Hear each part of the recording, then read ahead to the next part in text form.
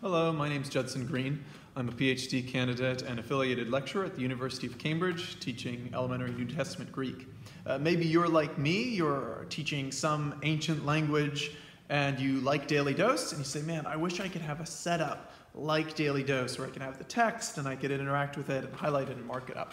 Well, today I want to show you a way that I've found to do that in the classroom by using an iPad and Apple Pencil, and I just take my iPad to class and I plug it directly into Lightning Bolt HDMI, so it goes right to the PowerPoint, where I can mark it up like Daily Dose. Now, I think the technology's slick, but the advantages are pedagogical. It's really nice for beginning students to be able to show them visually, hey, here's what I'm talking about. They're still working on pronunciation. Okay, this is the word I want you to parse. It's also nice because having my iPad in front of me, my whiteboard is in front of me. So that way I can interact with the students. It helps the dialogue in class. Instead of having my back turned and my hand covering up what I'm trying to write, it's a lot easier for them to see. It also speeds up class time because I can just bring the text and put it in front of the students and start marking it up. I don't need to take time to write stuff out, which is really nice. And then also, instead of PowerPoint, because PowerPoint does take a lot of time, I find, to get it all set up, this is a really efficient way to prepare your classes. So the app I'm using is called Goodnotes. I'm not paid or sponsored by Goodnotes. It's free, so you can try it out, and then there's a $10 version that gives you unlimited cloud storage. So I prep my lessons on my computer, and then they're automatically synced with my iPad. There's also a Microsoft Surface version in beta for PC users that you could use that as well. So let me show you how this looks. At its heart, Goodnotes is just a PDF markup. So I have PDFs in here of class handouts or of our set text and things like that that I work through in class. Now what's nice is, as I go through, there's the toolbar at the top that I can see, but when this is on PowerPoint, the students will see me zoom in, zoom out. They'll see the pages that I'm looking at, but they're not going to see any of this toolbar, which is really nice. The toolbar is also a lot easier to use than the one in PowerPoint, so I can choose a pen and I can write down different things. There's also a highlighter tool, which it's kind of nice. It will smooth out and straighten out your highlighter, which is good. And with the pen, if you were doing grids, you can just long hold and you can make straight lines, which is also convenient. There's an eraser, and then another nice and useful tool is this PowerPoint laser pointer. And you can either do it as a laser pointer like this, or if I choose this setting, I can write something down, and as long as my pen is touching the iPad, that writing will stay in place until I'm done with it. This is useful because you can highlight different things as you go without cluttering your page too much depending on what you're talking about.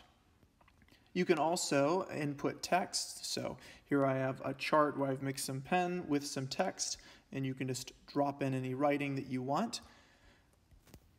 When I'm teaching on Zoom, sometimes I'll use this feature, and instead of using my iPad, I'll use the app on my computer, and I'll just write text in Greek, and using my computer cursor, I can underline just to show people where I'm looking. Or if you wanted to teach on Zoom and use your pencil, what you can do is do sidecar, and you can share your iPad screen over Zoom. So this would be another way. I teach regular on Zoom, maybe you do as well. It can be a useful way to kind of get some visual engagement through online teaching. I can also drop in photos if I want to. So if I pull this photo here, for example, I can pull up some artifact here, some Greek that says "draw me" with this old fish that was at the Fitzwilliam Museum in Cambridge, and I can show my students that as well, which can be a nice addition. Another thing I could do is, if I wanted to take this page, and we went through this chart in class, for example, and I want to send it to my students afterwards, it's really easy just to take a screenshot, and I can send that along to students in an email. Another application that's useful is if you're going through a set text, for example. We can work through this together. I can ask students to parse it. And then, as you can see at the top, I've got these different tabs to different documents that I switch back and forth. Again, the students won't see these, but I will. So I could go over, for example, to a chart that I made that works through the different parsing. If they're trying to be able to recognize what are the features, I can zoom in real close, and this is what they'll see on the PowerPoint. They can see the distinctive features of a given tense, for example. I could also go over to this tab, and here I have a PDF of my textbook. And we could look at the textbook together. That could be another useful feature. Just giving you options that you can switch back and forth as needed in class instead of having a set thing you have to do, like a PowerPoint would kind of force you to a certain mold. I also have here quizzes. And what I did is just in Word, I made a bunch of quizzes where I showed both the questions and the answers. And then what I can do is just take a screenshot here, and I can drop it in. And then I'll just crop it down to some of the white part. Okay, so I get some of the white part here, and I'll save that. And then I can just cover up the answers. And this can be their in-class quiz that they go through, and then I can reveal the answers one by one as we grade it.